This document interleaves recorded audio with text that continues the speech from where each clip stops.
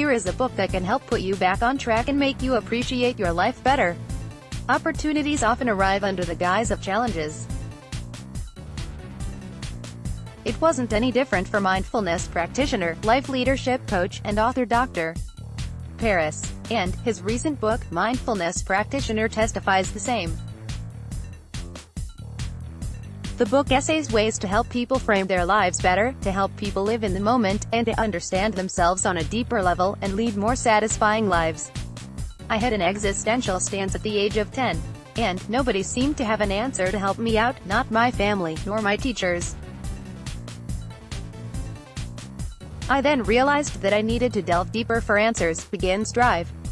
Paris, who has been coaching for the past 15 years. Then at the age of 21, the enterprising coach decided to pursue psychoeducation studies comprising of masters in philosophy, psychotherapy, counseling, hypnosis and spiritual retreats, which helped him access the space of mindfulness. Having a strong foundation of transaction analysis, it didn't take long for the life coach to zero in on the content of his first book. I wanted to write a book on mindfulness for the past 2 years. Last year, while I was did not know where to start because there were too many thoughts, he reveals.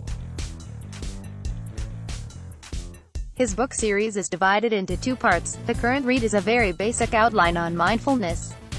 The book, which took Dr. Paris roughly a year, stemmed from a rather interesting observation.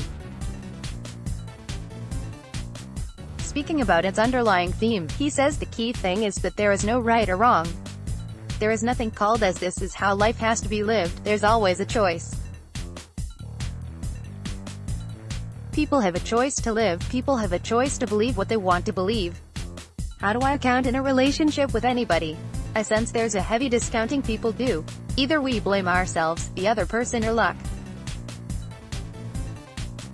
The book focuses on